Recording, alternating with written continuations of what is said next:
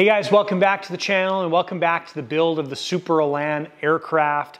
We are doing all of our servos in this video. It's going to be very intense. Last video we covered all of the gluing and getting everything ready.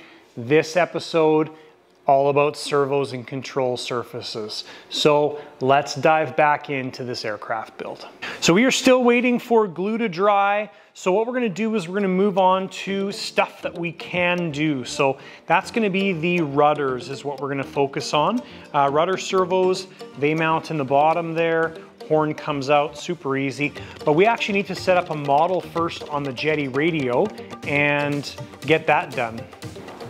Okay, we haven't set a model up yet on the Jetty DS24, so we'll do that.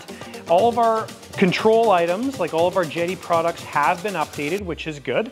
So that is going to be the first step, is setting up a new model in the radio, and then we will start with the rudder servos. Okay, so we've got a new model set up in the radio. We've got our central box 210 set up, and we are currently running off of a Rec 7 receiver. So the reason this is important is now we can start plugging in servos and getting things centered. And hey, special deal time, guys. I've talked with Boomerang Jets, and they are willing to give 10% off these Super Elan kits while I'm doing the build series. So if you want to order one of these kits, this is the time to do it. Mention that you saw the lighter side of RC build video and you'd like your discount on the Super Elan. Limited time only, just while we're building this aircraft. So if you want one, get it. Okay, so we're gonna start off with the boom here. This is the left boom. And we needed to add a little notch there in the opening for the servo to go in. Now the output shaft goes towards the back, and this is kind of a nice size opening. If you like using the rubbers on your servos, it'll bring it right into the middle of the opening. We're not using the rubbers on the servos, so that's gonna bring us just to the bottom section of the opening, but it looks like it's gonna work awesome.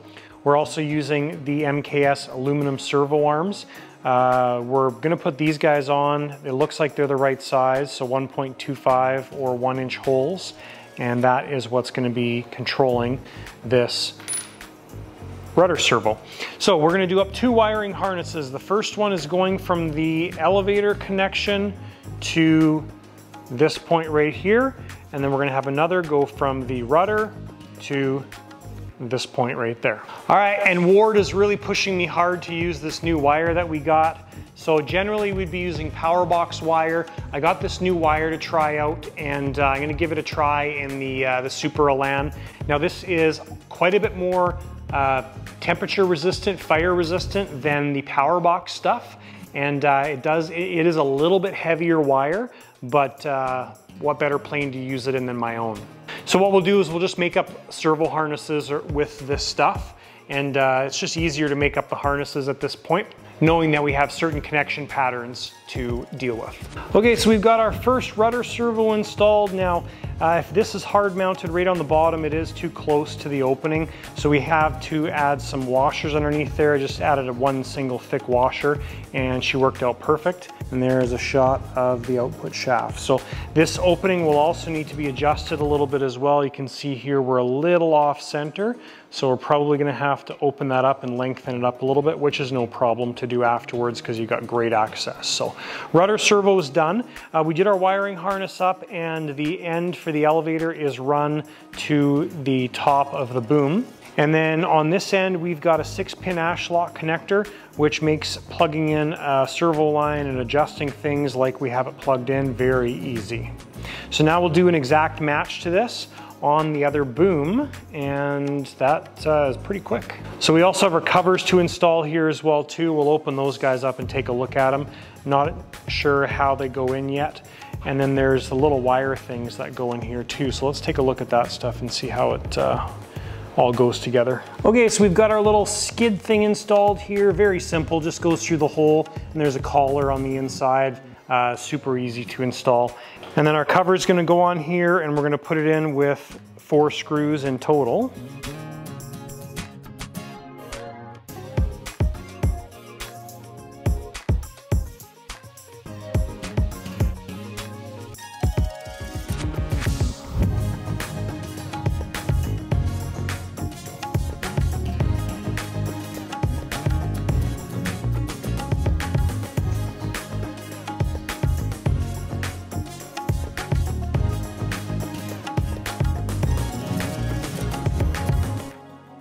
Okay, so we are going to get this rudder all set up. So the first step is obviously to install the rudder surface. So fairly straightforward, put the rudder surface on the boom and slide the pin into the rudder surface.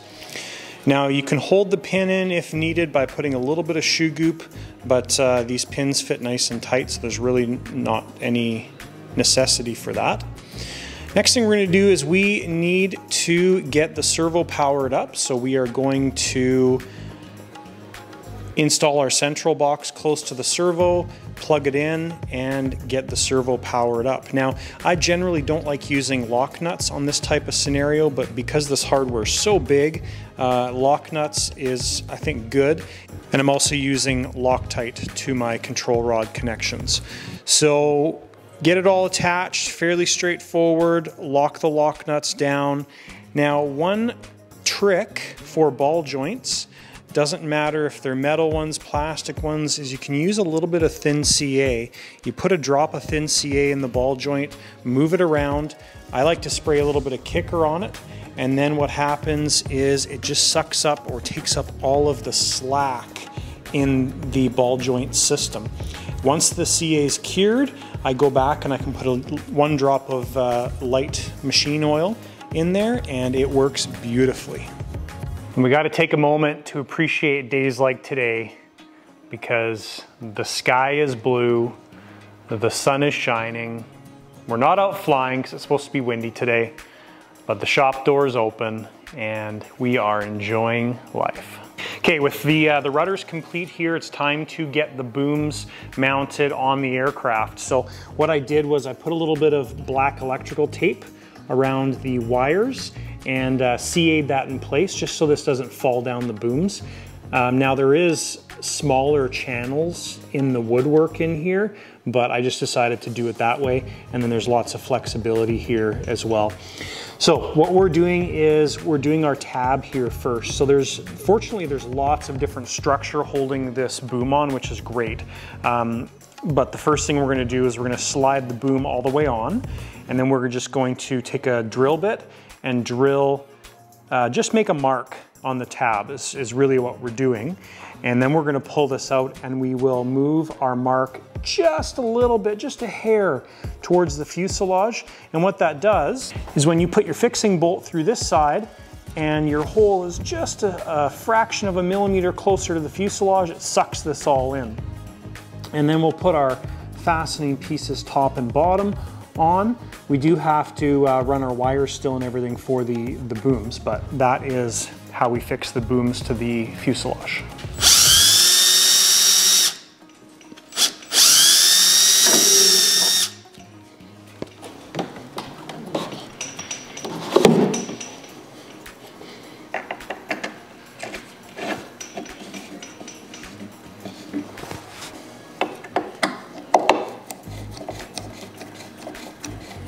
All right, so the other fastening portion of our boom is the little tabs here, the metallic tabs. And so there's one on the top, one on the bottom. So we'll do the bottom ones first because our plane's flipped upside down. So I put Loctite on this. There's a threaded piece inside the fuselage. Threaded this down until when I closed or put the boom on, I could look through the hole right here and see our threads. Then did the Loctite up, or the lock nut up. And then now we have our little button head screws, and those thread in to the receivers. There we go. So super simple to put this thing together. So one of the other really nice things I like about this, the way this aircraft is laid out, is that the gear is on the main part of the fuselage. So if you have a small vehicle, you can pull the fuselage out of the vehicle, drop the gear without anything on the plane, booms, wings, none of that stuff, and you can put the entire plane together without even having a stand. It's awesome. I think that's such a cool idea.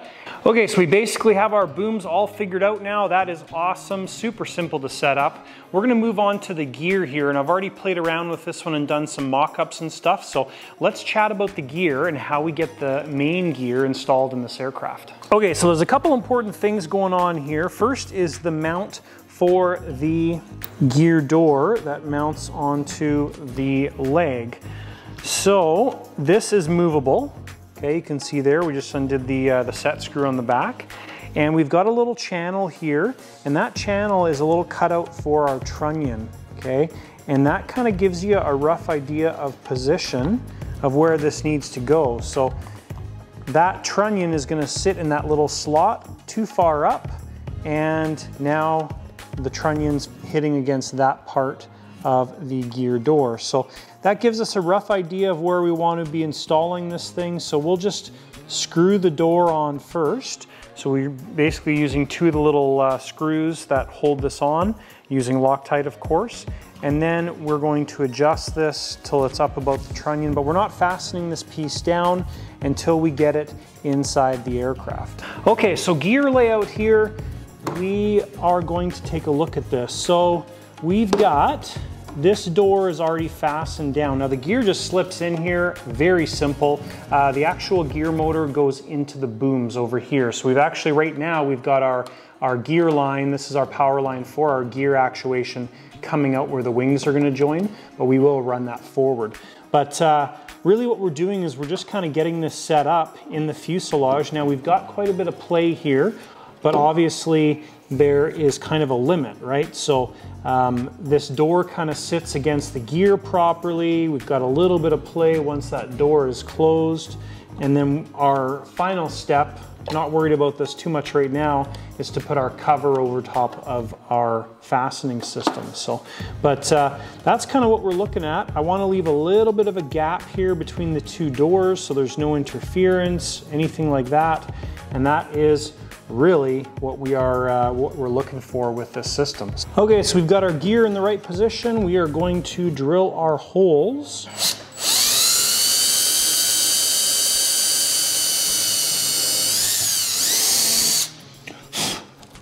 So we've got nice, thick gear mounts on this system. The hardware that's included is awesome. We've got nice big hex wood screws, which is great. This is a nice system to be mounting the gear. I'm not a fan of blind nuts. I'd rather use something like wood screws like this. So if something was to happen, you have a hard, crappy landing or something, the gear would rip out and not completely destroy your aircraft. Okay, so while we are on gears, we'll work on the front gear here, and first thing we need to do is get the door set up. Now the reason we need to get the door set up is because it's pretty tight in there, and there's really not a whole lot of room. So I've got everything sequenced here, and I've got the door installed and adjusted. So gear is up, and door will close.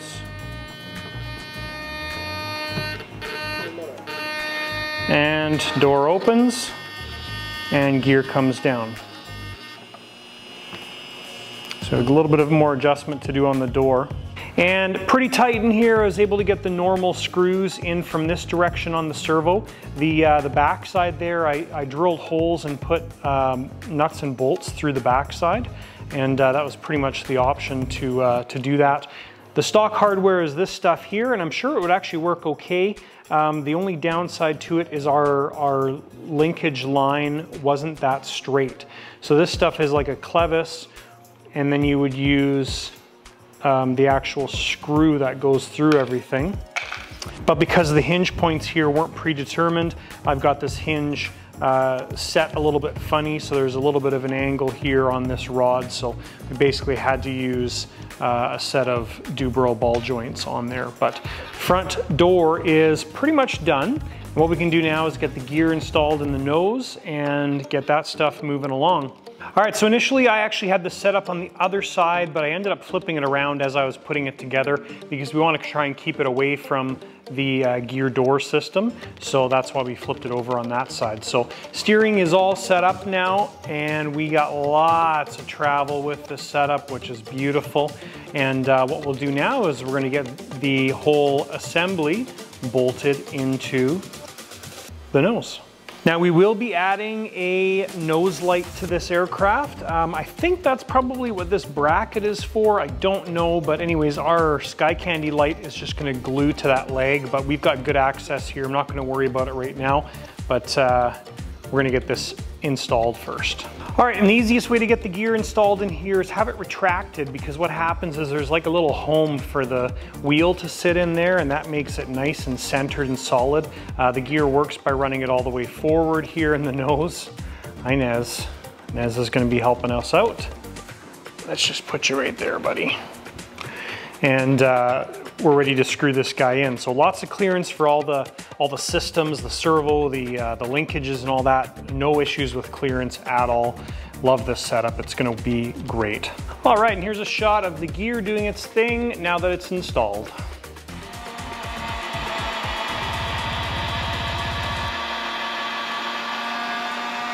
Awesome, you can see there, if you were paying attention, zero clearance issues.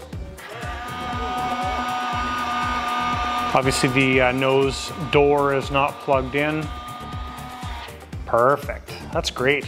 So I ran the extension for the nose servo or the steering servo, and this is long enough to come to the middle of our main equipment tray.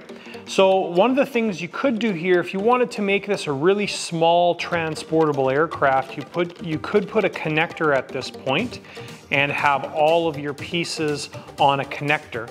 So ultimately, if you were looking to transport this as small as possible, obviously the booms come off, the nose comes off, and the plane is quite small. So, all right guys, so I realize this part in the video is gonna be a little bit sporadic, and that's just the way my brain works with these kind of builds. I start to get off on a tangent and thinking about other things that need to be dealt with before the things that we're actually dealing with are dealt with. So anyways, we're working on the tanks and the top Sky Candy light. So I did a little bit of trimming on the fuselage to make sure our smoke tank's gonna work, and it's gonna work perfectly. So that is solved. We've got a good solution for that. And then we've got our top beacon here from Sky Candy. Now this is the white beacon. We've put our hole up here, and the beacon gets installed from the underside, so we lose access to this once the tanks are installed. So we're gonna get this installed, and all we do to install that is put a little bit of shoe goop on there, stick it up there like that. We'll put a little bit of CA, and then we finish it off with an O-ring around the perimeter, and it works really well, and really nice lighting setup. So, all right, so Sky Candy top light, the white strobe is installed, and Sky Candy underside light, the red strobe is also installed. So those are done. Also doing some more gluing tonight here as well. And again, I'm in the planning stage here.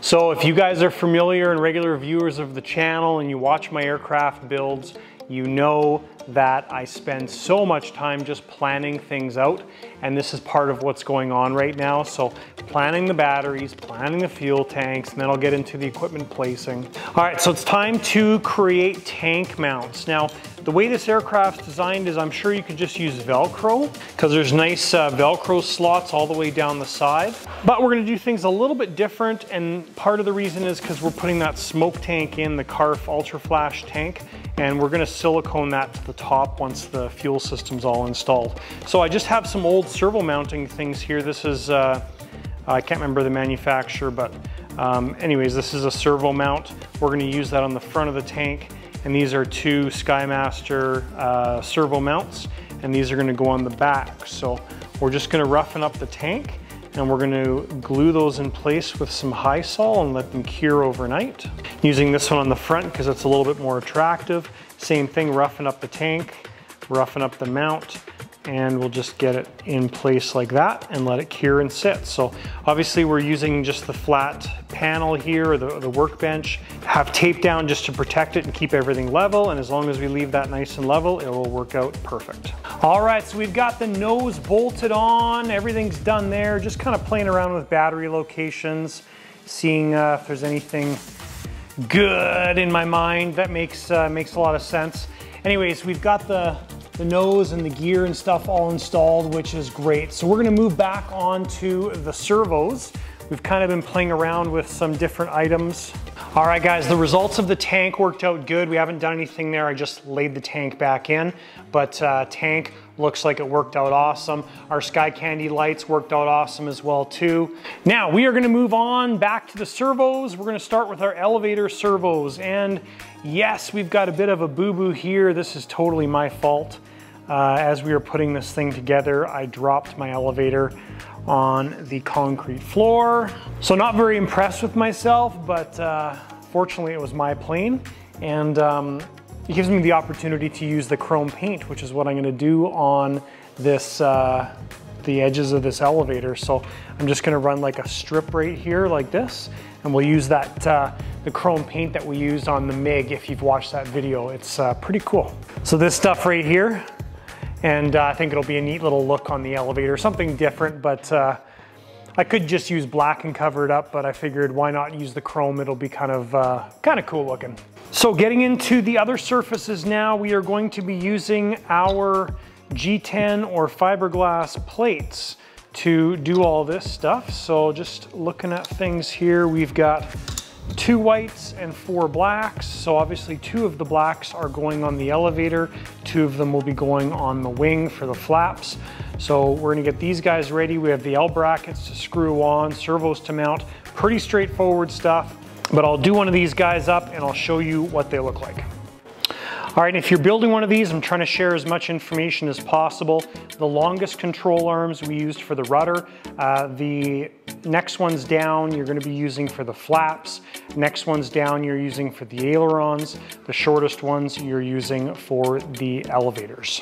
And then when you set your plates up here, what you're doing is you're having the output shaft closest to the control surface.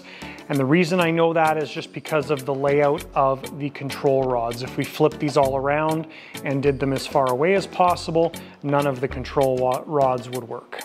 All right, so we got the elevator servos installed, and a little off topic from the build, because this isn't part of the build, but the chrome paint has just been finished on the horizontal stab.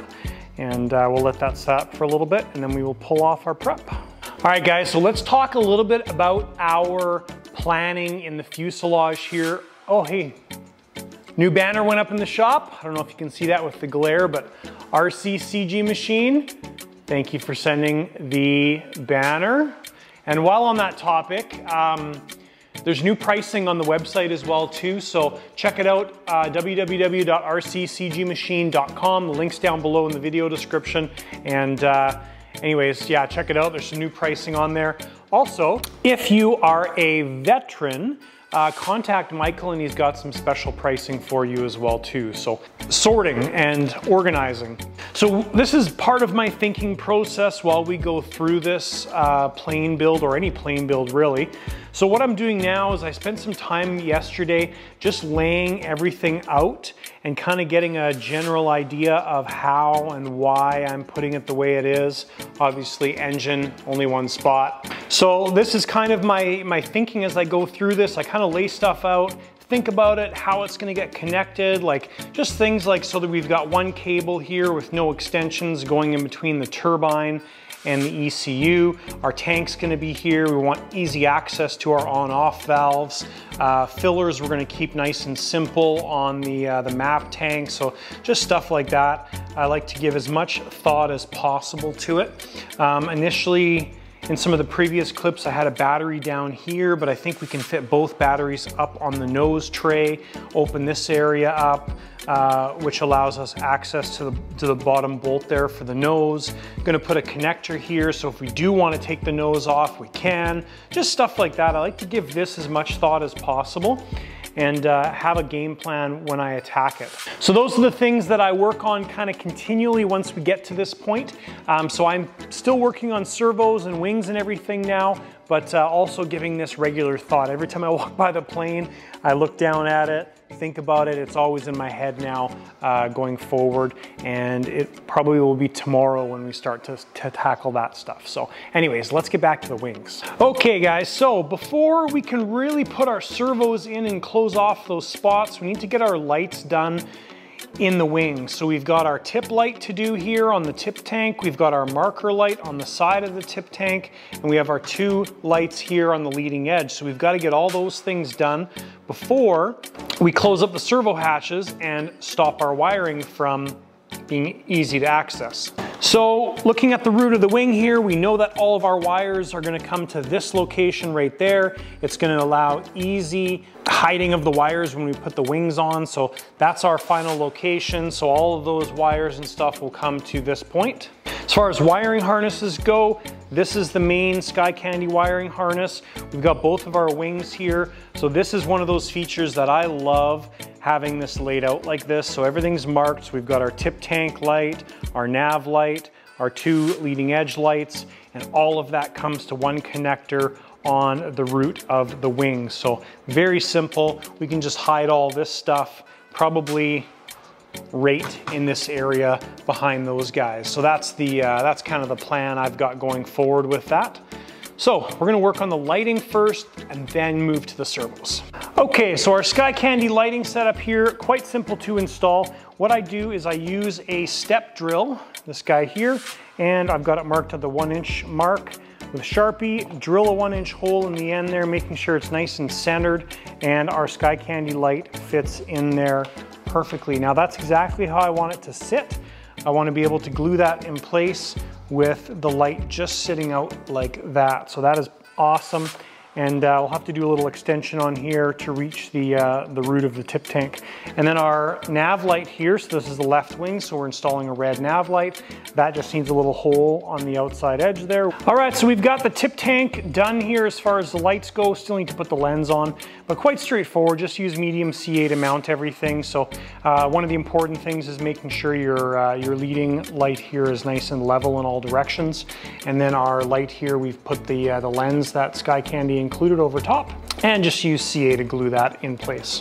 So did add an extension here for the front light, and we're gonna leave these fairly long, like probably, well, we'll leave them the same length as the extension, and all that can tuck inside here.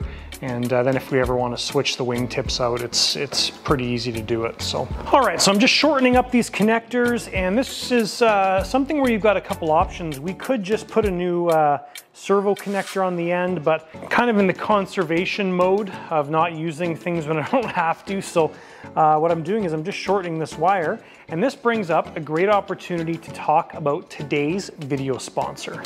All right, and today's video has been sponsored by Solder Stick. If you're a fan of the channel, you've seen these things. I did test videos, torture test videos on these things, and I was very, very skeptical the first time that I ever tried these things, but tell you what, they pass with flying colors, and I have learned to absolutely enjoy using these products. Huge time saver, and I love this kit. It's a 500-piece kit, comes with all the different sizes, multiple connectors, and it is absolutely lovely. So solder sticks, I love them because they save a lot of time. I use a lighter mostly to put them together, and best of all, we've got a discount code for you guys. So Solder Stick has graciously allowed us to provide you with a discount code. That discount code is RC20, and that code gets you 20% off your orders at Solder Stick. So all the information is down below in the video description, also the first comment of the video. Check it out, guys. I love Solder Stick. I know there's tons of fans of the channel that have ordered these things and are using them, and they are awesome. So check them out and save yourself some time.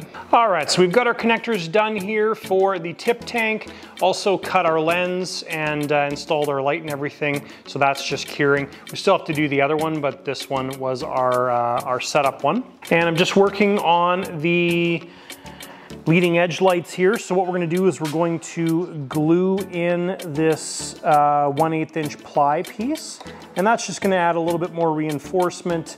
This fiberglass, although it's decent, it's not quite as thick as I want it to be, so that's why I'm gonna put this piece of wood in there. We're gonna paint this all nice and probably black, I think, and we'll see.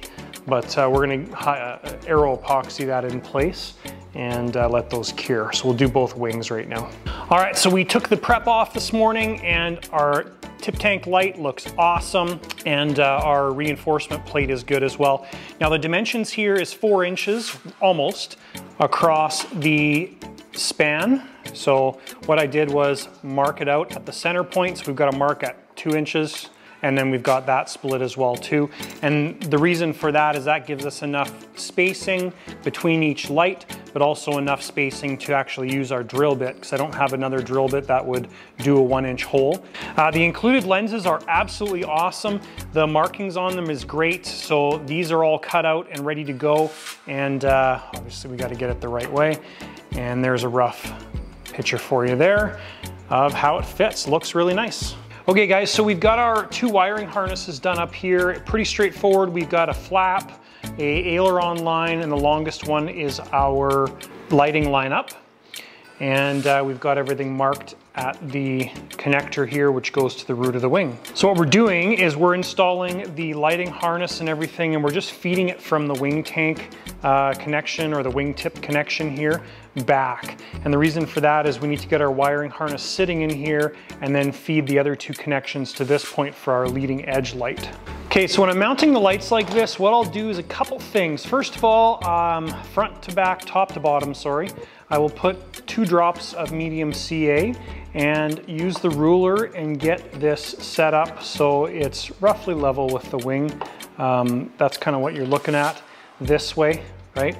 And then what I do is, to make sure the lights are all the same, you want to take something like this square here and run it across all of the 2 lights. So now these lights are perfectly paired up together and they'll shine exactly the same. All right, so we got both wings all good to go as far as the lighting is concerned. Now it's time to work on the servos. Nothing out of the ordinary there. We're just repeating the exact same process as we did on the other surfaces.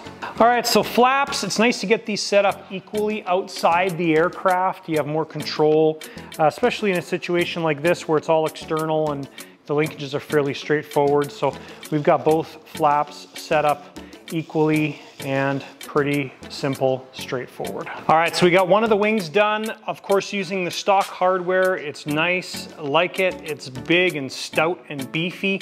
On the flaps, we're using the 1.5-inch servo arm, and that gives us awesome flap travel here. We're probably 80 degrees is what we can get. Almost straight 90-degree flaps.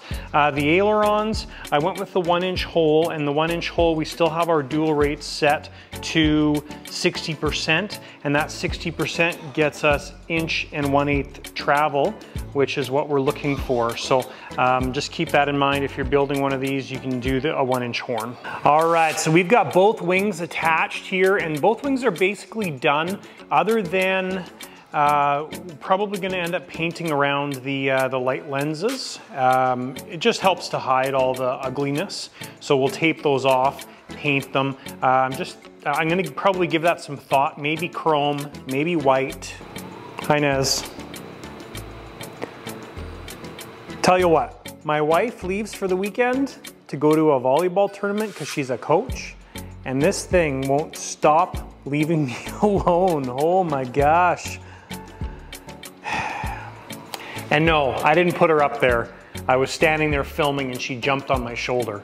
All right, so I drilled the holes for the wing fixing bolts. Now, one thing I like to do in this scenario is pick a drill bit that is smaller than the bolt size. So here's some reference there. Now, it's not much, it's just a little bit. But what this does is this misses all the threads, goes down and drills a hole into the fiberglass tabby that I like to call them.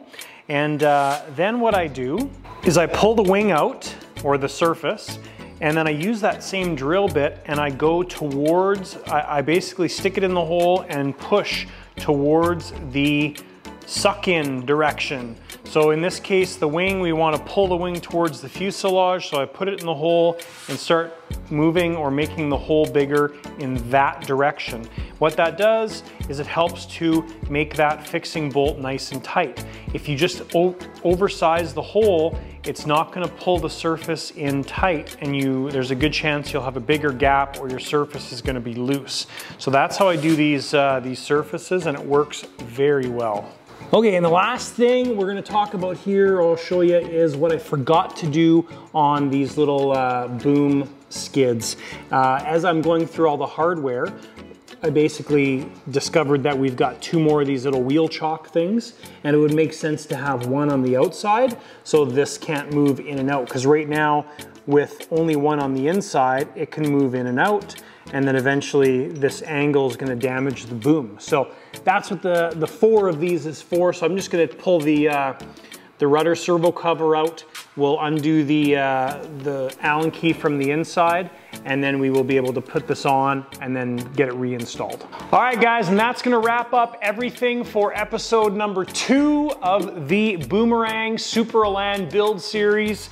We got a lot done in this episode. All the servos are installed, gears installed, very productive. So next episode, we are going to start focusing on the equipment installation and the finer details of this aircraft. We've got to organize all of our equipment. We've got to install the turbine, the smoke system. We got to do some painting on the light lenses. So it's going to be a great episode.